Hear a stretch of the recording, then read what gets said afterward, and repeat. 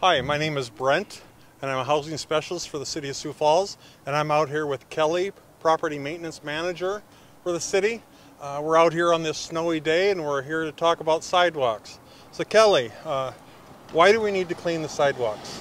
Well, many people use the sidewalks for transportation, kids getting to school. You know, some people, elderly, disabled, or for whatever reason, they go to grocery stores or to work, they need a safe place to travel as well.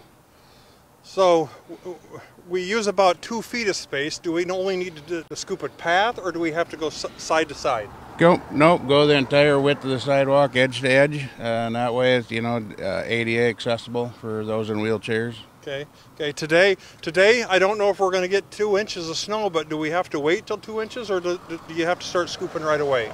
No, you have to clear your sidewalk after any snow or ice event, and that's, within 48 hours after that event, we need that cleared off. Well, thanks, Kelly. Well, if you're out scooping your snow and you see that your neighbor's house needs sidewalks scooped as well, do the neighborly thing and help your neighbor out. If you'd like to see if one of our city programs can help you out, call 367-8180 or check us out online at siouxfalls.org.